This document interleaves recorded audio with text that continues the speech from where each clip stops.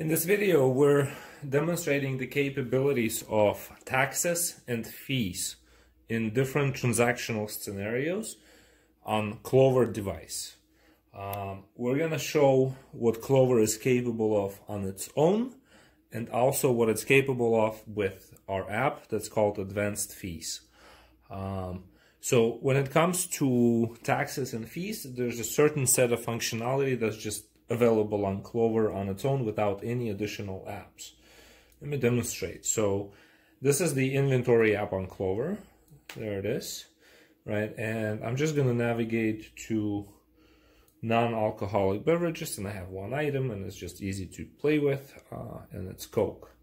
So there's our item, and I already have it set up so that, so for example, you see you have a, so this is item-specific tax and fee settings, right? So this is the item, it's Coke, and what you're doing here is you're charging Los Angeles, for example, tax rate of 8.88%. I'm sure, we'll get there soon.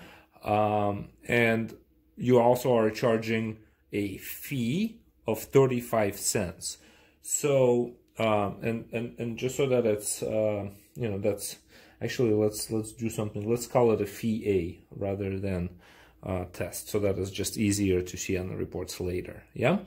All right. So, and that's what we're doing with the Coke item, specifically natively without any apps. In fact, I'm going to show you that Advanced Fees app is currently inactive. Okay.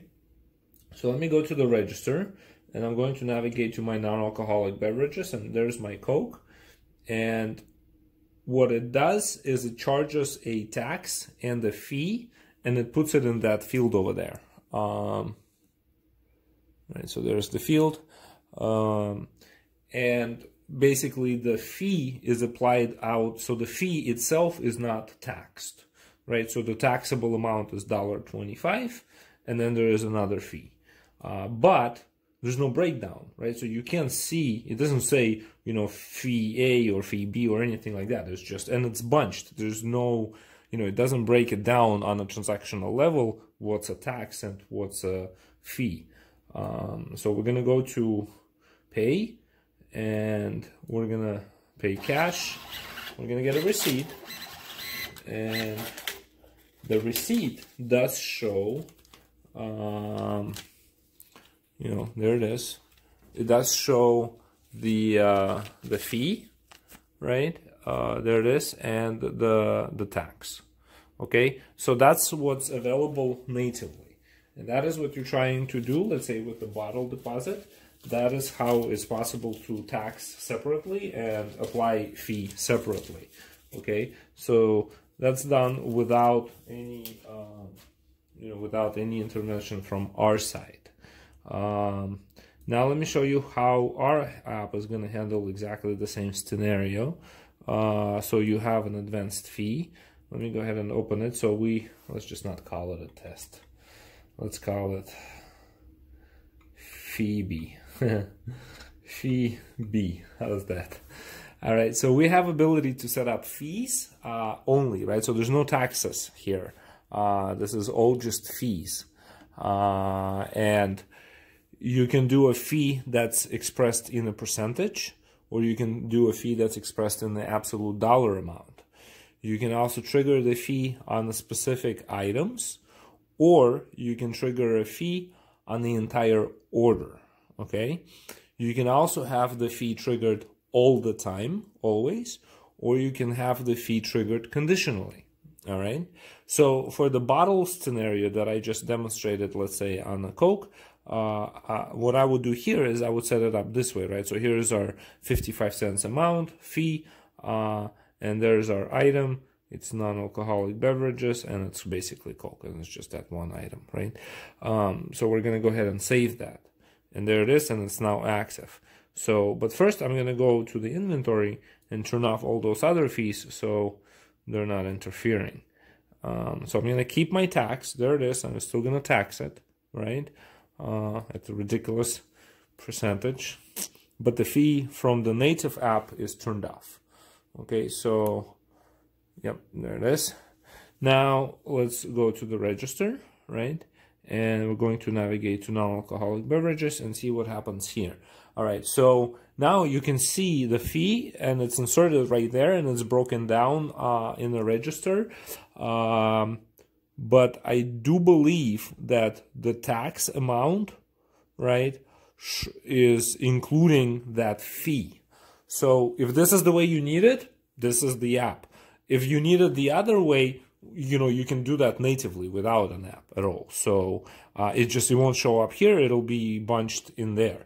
But let's just kind of take this through and, you know, so let me pay. All right, so there's our receipt. And this receipt is basically the opposite, right? So you get, actually, no, it's not. So you have your Coke right there, and then there's the fee, right? Fee B, 55 cents. It's inserted in there, and then there's taxes, and it's not in there. So the that would be the other scenario, okay? So this is item level fees expressed in the absolute dollar amounts, okay? And so far, you know, you might be leaning towards just a native approach or our app, which is perfectly fine because ultimately you need to solve your problem, right? But let me kind of go at it a little different scenario. So let's say you're looking to set up a fee that's item specific, but it's in a percentage, right? Like that. And let's say it's 25%. I'm making it that much so that it's easier to see, okay? So there it is. It's a fee that's applied at 25%, but it's item level, okay? So let's see how that plays out in a register.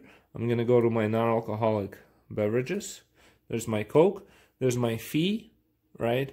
And it's expressed in, you know, percentage, but it translates to 31 cents. That would be 25%.